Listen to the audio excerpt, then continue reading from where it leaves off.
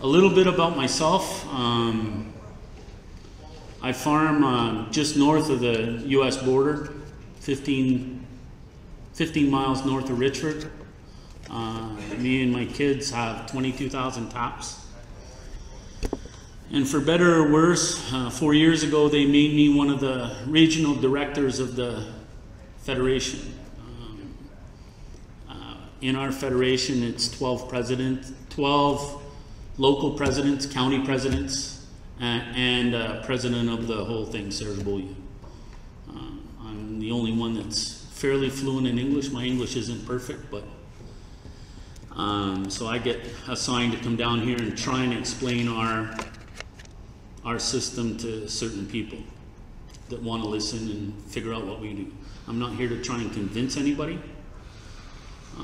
I'm just here to give our information, and you know, you hear lots of different things about the Federation, and you know, the pros and the cons. The cons always seem to take over. The biggest trick in our system is to have a quota that over the medium term matches your ability to produce. And if you have that, you know, we do well. From 2009 to 2016, within our quota, I'm 97% paid. Yes, we would like that 3%, but our stability and stuff to go to banks, you know, 15 years ago we would have got laughed out of the bank, and now we have some real figures. You have the ability to produce this, you know, the price is going to be about this. You know, and then the banker can say, well, maybe you're going to get 85%. Maybe I'm going to be conservative and go at 80%. You have this much revenue, expenses are this. Does it work or doesn't? So anyway, I'm going to start. They tell me to push that button. So we're going to talk about our marketing tools, the results, the future, and conclusion. So we're 13,500 producers, 7,300 farms, 12 regional unions, 2 warehouses, annual sales over 300 million, 50 employees, and our mission is to promote Quebec's full production and maple syrup sale potential while respecting sustainable development principles. And I don't know if anybody has questions going along. So this is where some of you guys probably wouldn't like it. We pay a check off of 14 cents. It's divided into 6 3/4 cents in promotion, 4 cents for inventory management. That means taking the surplus syrup that we don't sell, pasteurizing it, putting it in one-way drums. All that costs money. 2.5 cents goes to the nuts and bolts, the people we hire in promotion, in, you know, just running our day-to-day operations. And 3/4 cent goes for the inspection. Every drum is inspected by an independent organization. We pay 3/4 cent, and the buyer pays 3/4 cent. If you disagree with what they say, we have a revision process. So, but I recommend you don't revise too often. You don't win very often. They seem to have a pretty good handle on their, you know, it might go from a really bad taste to bad taste, but you know, they seem to be really good at identifying good versus bad. Our tools. Why organize? Lots of producers, not too many buyers. We've just had a big consolidation. You know, I would say one buyer is going to buy about 1/3 of our crop. You know, we have 60 accredited buyers, but some of them are even like somebody like myself that wants to market extra syrup. They buy their syrup back to, you know, or they need more syrup. They become an accredited buyer, but you know, some of them aren't a very large volume. They fill the paperwork out in case it's a short season, so they have access. You know, 5 buyers control 90%. On the other hand, 7,000 sugar makers, one buyer for 60. We have in our warehouse, a farmer can deliver directly there. We have about 700 producers that deliver directly to the thing. When it started out, everybody said, well, it's for the big guys, it's the big guys. It's turned because a lot of the big guys don't want to mess around with 20 drums. Costs too much. Getting the syrup there, returning the drums, big distances. So it's turned out in a lot of the small guys are finding that just taking it, you get an appointment, you show up, if you're on time, they unload your truck and you go home. We have no control over production, imbalance between supply and demand, weather. Anybody here been in business in 2012? Do you remember? Wasn't fun. Increased productivity. Everybody's, going with higher vacuum. They've been listening to Tim and Mark and Abby, and we're all getting a lot more pounds of syrup per tap. All that goes into the equation. Sugar bush, increased number of taps, increased inventory without management. As I say, we produced, I think 136 million pounds this year, 119 million pounds of good tasting syrup are within the quota. And our global sales are still going to be close to 118 million. So, but some of the syrup is going to come out of the reserve. The people guiding us say that we have to rotate our stocks better. So every year we're going to try and close out a year because there's over quota syrup that's in there as well. We have the ability to pull back 20% of our production. If we have a bad year, we can pull back 20%. So it's like money in the bank. If it's always a good idea to have at least that much sitting in over quota, because in December that check comes in pretty darn handy, because it means you had a bad year. And that's one of the changes that we've made in the system since its inception. It's become a little less rigid.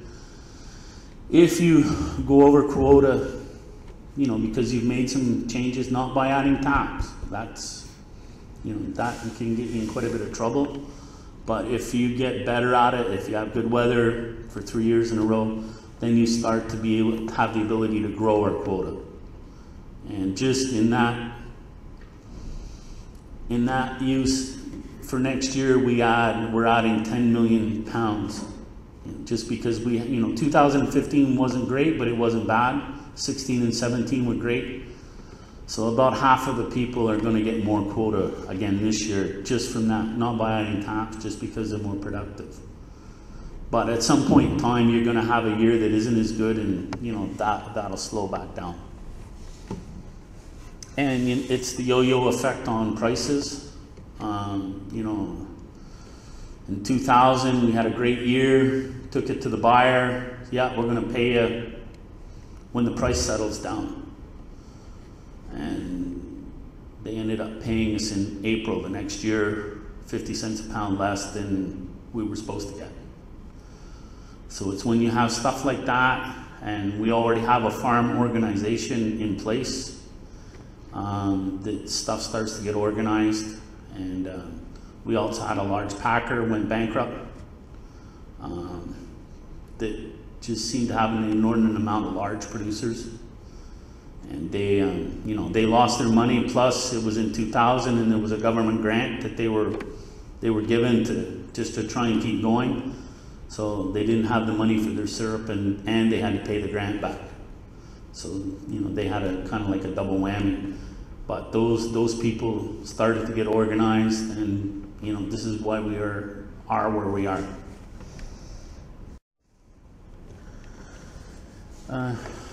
We started with a joint plan.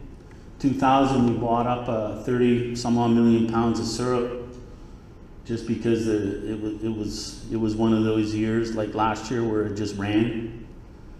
We started with a sales agency, Then we established quotas. Quotas were established your 2 best years plus 2004, an average of the 3. Quality control, every drum is tested. There's none that go through the system. And we have a promotion budget. Our promotion budget this year is $10 million.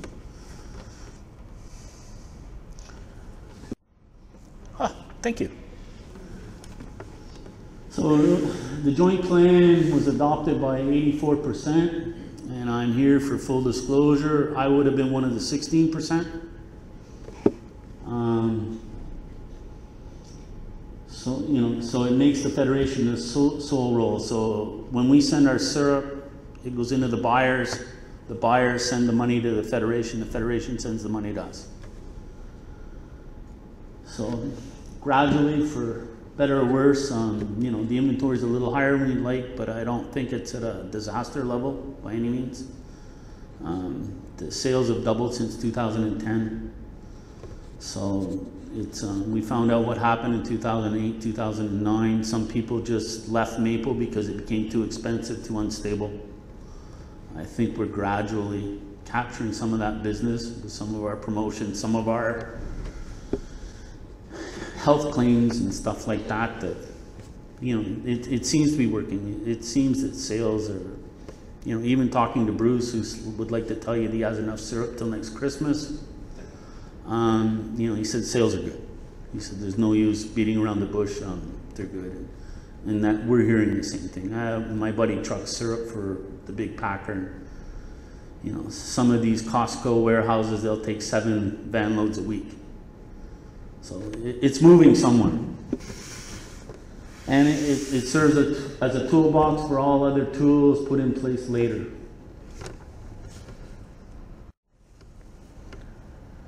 So I don't know, I'd like personally to organize a tour for Americans of the reserve.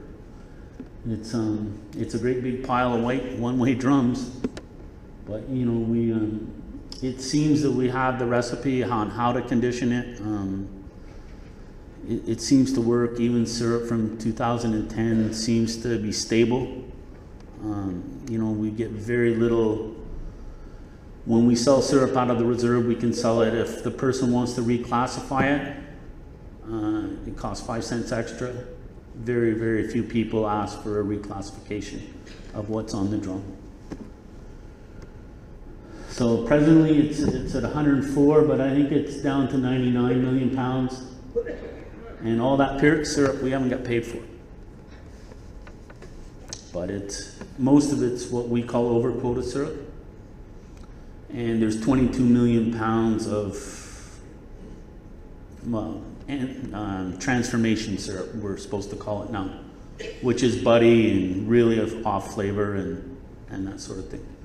This is the first year in many, many years we've actually sold more of that type of syrup than we produced.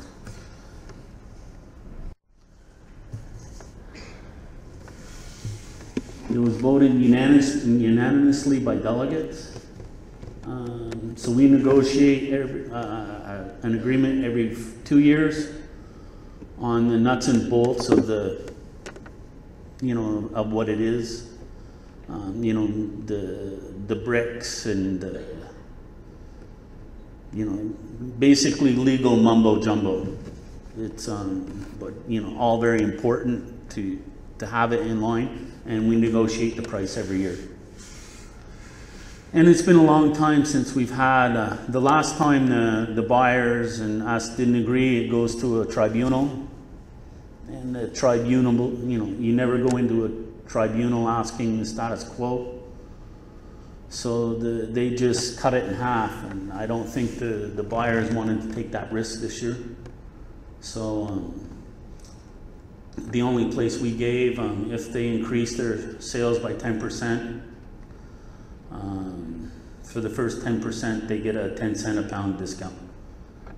So we worked it all out, and in my case, that could end up costing me 140 bucks, but I'll sell 23,000 more syrup. So if, it just keeps the incentive, we try and fidelity or, loyalty, to buying from the reserve, as opposed to, we try and use what tools. I mean, it costs money to bring syrup down here, it costs money to bring barrels back. So, these are just some of the tools that we try and use to keep our buyers engaged. So as I say, the Federation manages our payment. Last year, even though it was a huge year, we got paid 97% of our quota. This year it won't be that high, but we sold 11 million pounds out of the reserve. So as long as you were in you're still going to get a substantial amount of money. One other thing, they mailed the paperwork. We can get an advance. It's $235 a tap, up to $100,000 interest free. Well, it can go up to $400,000, and that's interest free. So that's one of the advantages. The first time you send syrup, they deduct it off, but it gives you cash flow, and you're not, if you need to buy a little thing to make life easier, you have the money right there. Our crop insurance has also been upgraded substantially. It helps when you have 2 or 3 decent years where not many people are collecting the insurance. The rates have come down, the price is up that they're paying, so it's $125,000 worth of coverage is $375. So you really, most people are going to take it. I think it was getting less advantageous before. So the Federation pays us, the buyers, they pay 30% in 30 days, and then as long as they have the syrup in stock, they pay, I think it's prime plus 1. And then they make the payment in 5 payments: November, December, January, February, March. So the 15th of March is the settlement date. That's when we get our money for the year. Our fiscal year runs from the 1st of March to the 28th of February, and 15th of March we get a payment.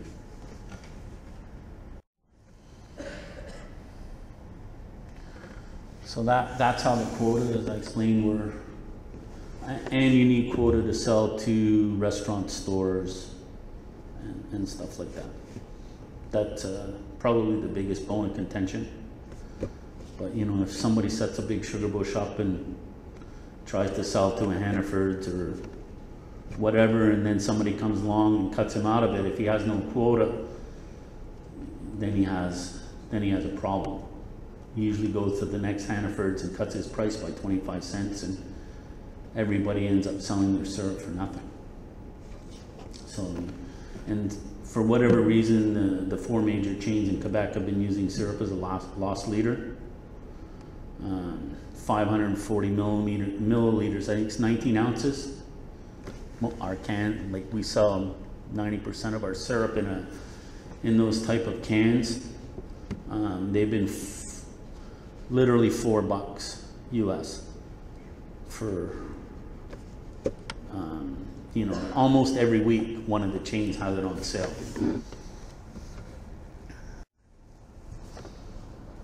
So the quota is not attached to you, it's attached to your land, to your lot number. It's also sap, syrup, and byproducts. It does not apply. We do not need quota. You can sell 1 million pounds if you want directly at the farm. You can go to farmers markets, markets in the big city. There's no restrictions on that. There's no checkoffs. There's no nothing. You can pay somebody to sit at 4 farmers markets.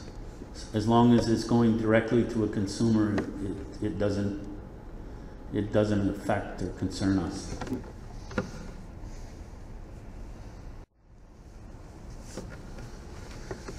So they like to say it's the only place where we inspect it all, but I'm not quite that naive. I expect if you take syrup to one of your buyers here, somebody inspects it. It's probably the buyer that inspects it here. Anyway, I think most people think our system works fairly well. We have 16 teams. They do 250 drums per day. So depending on the size of the drums, I think we have 2 electronic testers, which allow them to do 500 drums. Because as our production grows and everybody wants to sell their syrup in May and June, there's a bottleneck. It's not so bad if the season starts fairly early, but when we have a late season, it just, but in most years, by the middle of July, it's all inspected. Unless but what does happen, sometimes somebody, a buyer said, if you keep your syrup to the 1st of September, I'll give you 5 cents a pound. But, I'm not sure how paying that is unless you have a refrigerated warehouse or something. You take a chance of it downgrading. So, last year we did 250,000 drums.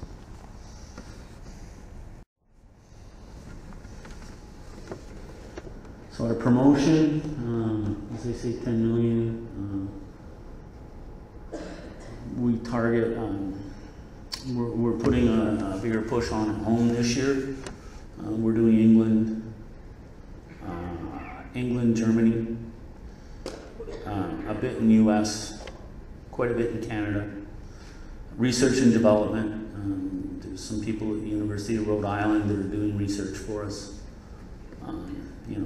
And as I say, it works out to about 10 million. We always hold some back because we want to be able to keep it going every year, because these funds are based on the production year, because it's a checkoff. So if you have a bad year, you have less money available. So we want to keep continuity. Yes? What's your biggest obstacle to breaking into a new market? Getting syrup known, I guess. Just off the top of my head, we're very pleased with Germany and England. Canada has a free trade agreement with Europe now. It's lowered our tariffs, I think, to the detriment of you guys here. Between 8 and 17%, it's a lot of profit margin. We've also signed TTP, which you wouldn't think would have much effect, but apparently some of these countries in Asia have sugar tariffs.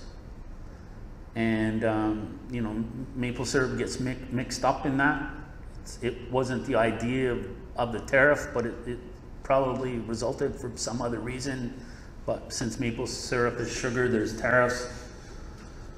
They predict that some of these countries, will be able to expand it because some of the tariffs are quite significant, which you added on to a product that's a little bit expensive anyway, or it doesn't help. So we're supposed to know more about that in March. Our research still says that as maple syrup is directly correlated to the U.S. economy. The better your economy is here, the better maple syrup sells globally, because you're still the big consumer. You're close, people have heard of it. We're also putting some money in India. And we sort of rolled our eyes at the Federation, and the girl said, well, there's more millionaires in India than there are people in Canada. So I said, oh, well, and sometimes it's in conjunction with government grants. We'll give you this amount of money if you match it, and they try and do it in conjunction with other agricultural products. They'll have a trade mission or something.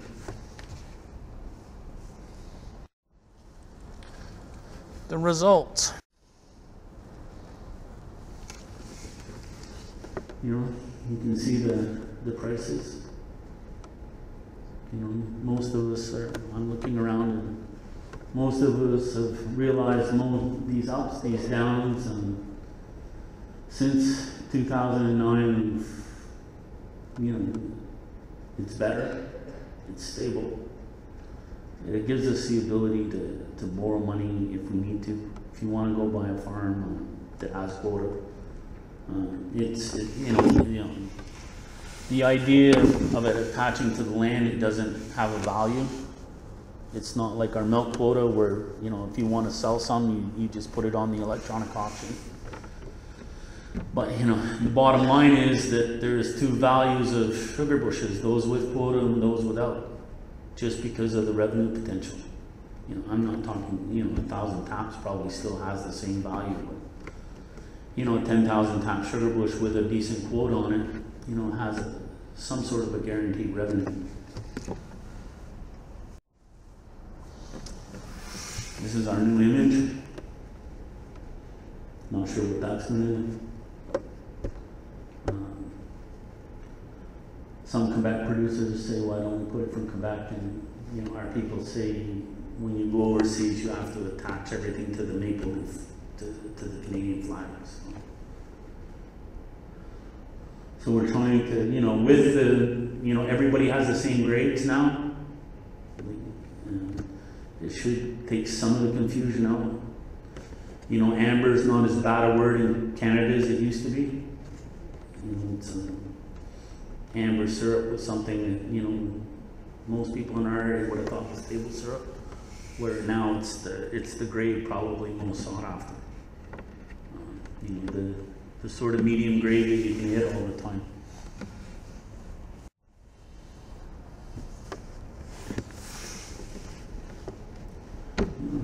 And we're going to beat that record this year.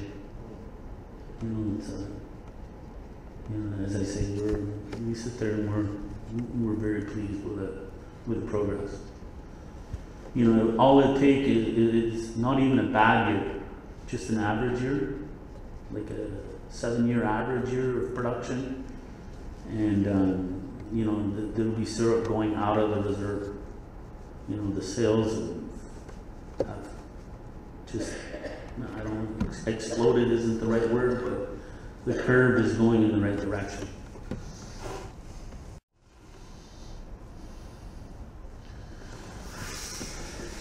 These are some of the selling points. Our maple sap sales, our provisions have increased 4 or 5 fold. I know Mike seems to think it's going in that way, and it just, everything is on an upward tick right now.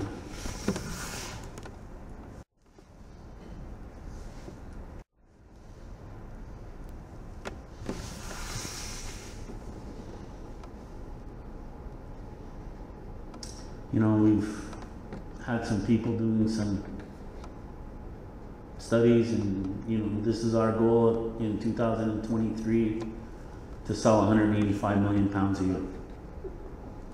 So we're roughly 120. So this is where we're trying to, whereas before we're sort of muddling through. Now we have a vision. There's a lot of things that can come in the way of that. Big economic downturn worldwide again, all these things, but if things go sort of as planned, that's where we hope to be in 2023. So, obviously we're going to have to add taps if that's the case. Unemployment or employment, finding people to work is also starting to be a big issue. You can't drive by a shop in Quebec that that has 200 people without saying we're hiring. It's one after the other. Unemployment's at historic, never seen low in Quebec. So it's all right to say we're going to tap a lot more trees, but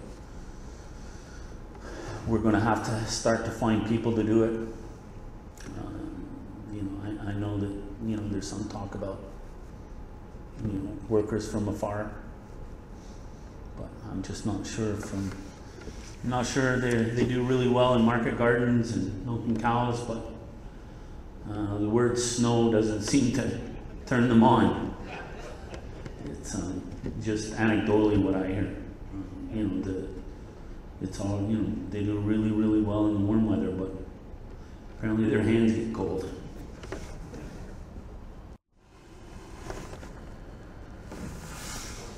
We added 5 million taps. I would, if I had a crystal ball, I would say this year there'll probably 4 of the 5 million taps. Crown land is 20% in Quebec. It takes longer. You're dealing with the government. You got to get your block of land settled with the government. Things when you get into the government level move very, very slow in Quebec. It's complicated. They really like killing trees because there's paper like you wouldn't believe. But it's just, once you're used to it, it's part of the way. Yeah. Well, I've heard a lot of talks about the Federation, and I generally think you guys are doing a good thing with stabilizing the market and keeping the price stable. Do you have any capability or any interest in expanding the Federation outside of Canada, i.e. into the U.S.? Anybody got a gun here?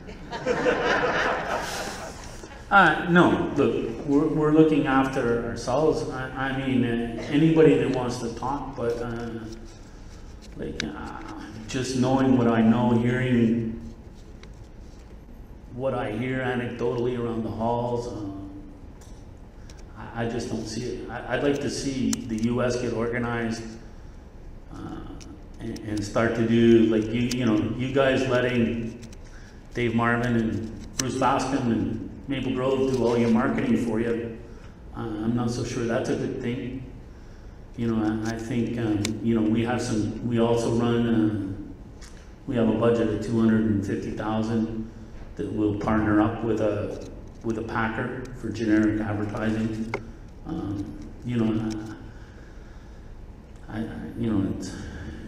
It's all right to have a free marketing, but you guys are getting free marketing. It's all right to produce a product, and, to be the best you can be. But at some point in time, somebody has to sell this damn stuff. And, anecdotally, well, not anecdotally, we find we're getting good value out of our marketing dollars. It costs money to hire qualified people. Just running a website in a country and keeping it updated, and you blow $100,000 faster than you would say. It's incredible how much it costs, but with the web and all these sort of things, people are, yes, India has a lot of poor people, but it has a lot of rich people and even middle class people that are, they're looking for a bit of luxury, but you have to be there.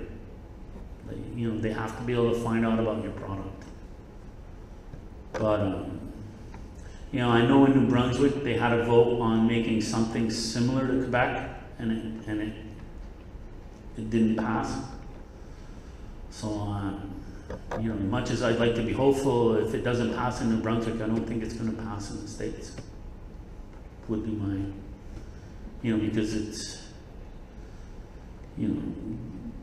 anyway, just, because it is money. You take, our quota and 14 cents a pound, it's a big chunk of money. But if you stabilize the market, I've seen your analysis, it does pay back to the producers in the long run, but it takes that big... you hear all kinds of things. Somebody that sort of half-heartedly joined and might not have told everybody in 2004 how much syrup he was selling when the quotas were established, and has been behind the 8 ball and has to send a lot of over quota every year, and for whatever reason doesn't get it adjusted because he doesn't want GPS of his land, and for a myriad of reasons. If you're in that situation, the Federation don't do it for you. But as I say, if you're relatively legal, you don't have more taps than you're supposed to, and or you have more taps, you can justify them in on-farm sales. It works all right. It really does. But the year that last year, I shipped 35 drums of over quota, You know, I could wait 10 years to get paid for it. But I got, you know, you ask people with a crop like we had last year what the price point would be. And you know, it's not, it wouldn't have been $2.20 a pound or $2.10 a pound or $2 a pound. It would have been $1.50 a pound. You have to realize we put a floor under your market. I don't think there's any doubt about that. But the downside for you guys is when it's a short year and your price used to spike up, I think all your buyers are going to tell you, well, I can buy it in Quebec cheaper. You know, that's, we take the top off as well. So it's, but, you know, I'd a lot rather have the top taken off than the bottom. Because if you start losing 50, 60 cents a pound off your whole crop, you know, like we put 3 million pounds out last December, had a bit of a rebate. But, you know, in the end, it didn't cost us that much because we didn't have to pay to put it in a drum. You know, it cost us around 23 cents to buy the drum. Steel's expensive, so drums are expensive. You know, they've gone up 20 bucks a drum just in the last 3 years. With the amount of drums that we have sitting in that warehouse, it's you know, even 20 bucks is a lot of money.